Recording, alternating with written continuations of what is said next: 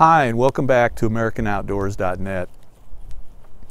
I've been clearing a whole lot of timber lately, been very busy.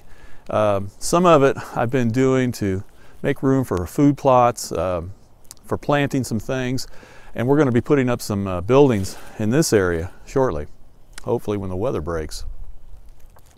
But behind me, you can see I've dropped 3 trees. The first one was a white oak, and that one I laid down first.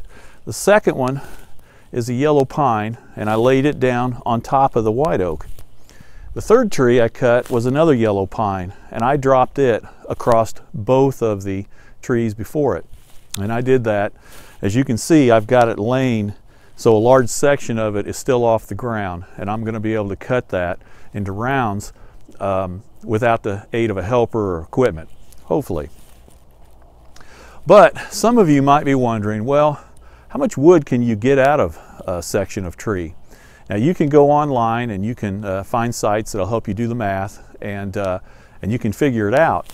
But what I'm going to do today is I'm going to take a 45-foot section of this pine tree right here, all the way up to about where the first large branch is sticking out at the 11 o'clock position. And that's about 45 feet. And I'm going to cut that into rounds, and then I'm going to split it right here. And then behind me against this cargo trailer, I'm going to stack the wood. Now, to do the measurements, I've already got an idea in my head about how much wood this is going to make. And I'm going to post a cheat sheet for you as well, so you can see what I see and how I calculate it. Just so you know, I'm standing on top of the stump right now. I cut about 4.5 feet, almost 5 feet off of the bottom, and that's where I measure my circumference. This tree is about 16 inches right there across using my tape measure, and it decreases a little bit as it goes up, but I'm going to run a 45-foot stretch unencumbered with real branches I got to trim, and I'm going to cut these into rounds, and I'm going to split them and stack them, yellow pine, and then you'll see for yourself when I'm done how much wood I've got, and I'll compare it to what I think I'm going to end up with as well. So let's get started.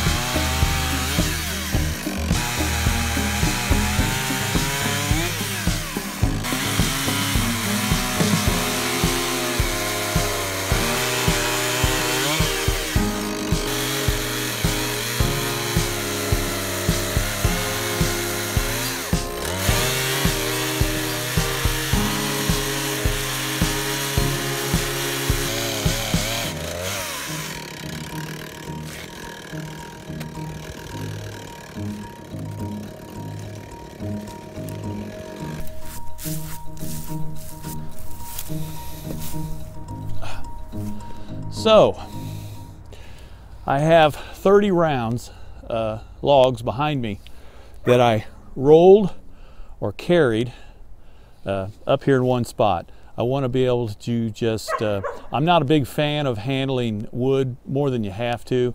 I want to keep it up here so I can put it on the pallet, and then when I'm done I'll be able to do probably a more accurate count of volume. Also, I'm not a big fan at my age of splitting wood anymore with an axe. If you've seen our earlier videos, mostly what I use is a gas-powered splitter processor. So I guess it's kind of like being in rush hour traffic in a big city on your Harley. You swear you're not going to do it again until you do it again. So I'm going to split this by hand. I've got 2 cheap axes, and there's a story behind those too, and I'm going to do a video in a couple weeks, I think, on some axes that I think are pretty interesting. But anyway, I'm going to put a Benny Hill fast forward on this. I'm going to show me cutting enough wood, splitting enough wood with an axe that you'll believe I actually did it and there's nobody else. And then I'll cut to the ending and we'll go from there. So I'm going to get started.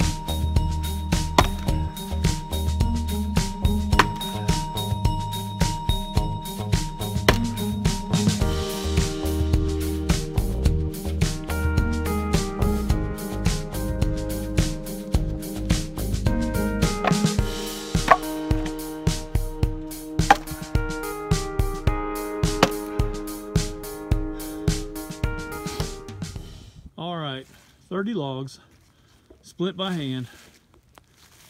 It's getting dark, so losing daylight, but I thought I'd come out here and show you. I've got one over there for me to sit on in just a minute. Here's our wood.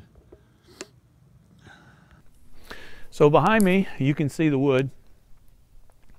I averaged about 2 minutes a log up until about halfway through, and that about doubled. But most of the logs went apart pretty easy. They split really well, except for about the last 5.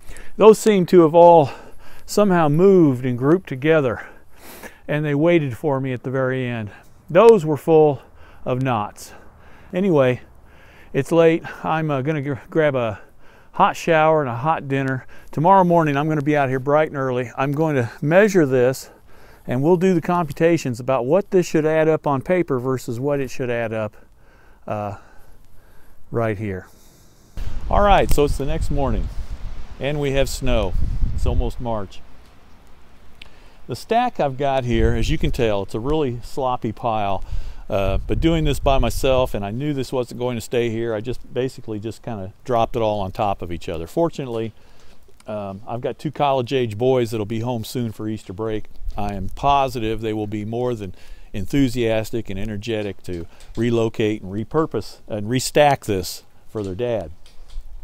Anyway, I'm going to post that information sheet so you can kind of see some calculations on how you can arrive at a conclusion on how much wood you can get from a tree based on the width and the height.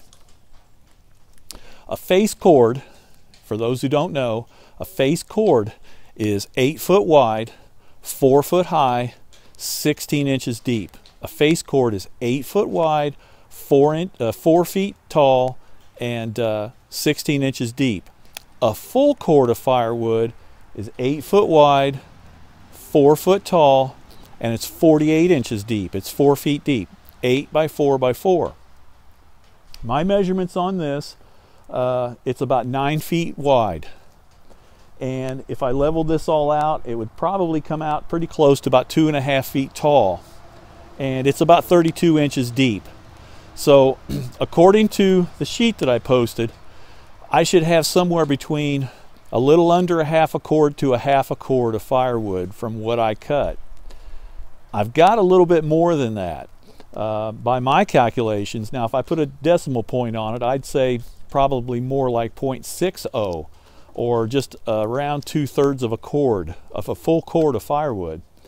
How did that happen? Well, one thing I will say about the pine tree is it was 16 inches at its base, and it really didn't diminish much as it got to the end of that 45-foot length. It was about the same diameter all the way through, so there may have been a little extra wood that's not accounted for in that sheet. But anyway, I've got 2/3 of a cord. So if you're looking to cut firewood and you're not sure how much firewood you'll need for your home, well, if you burn about 4 cords of wood in a winter, based on this, you would probably need around 6 trees to get you through the winter if you're heating your home solely with firewood. Anyway, I hope that helps you, and I'm going to post some videos here of some previous segments we did that's related material. If you're interested, check it out. Hit our subscribe button if you want to be alerted when new stuff comes out. But I appreciate you watching. Thanks, folks. God bless, and we'll see you soon. Bye-bye.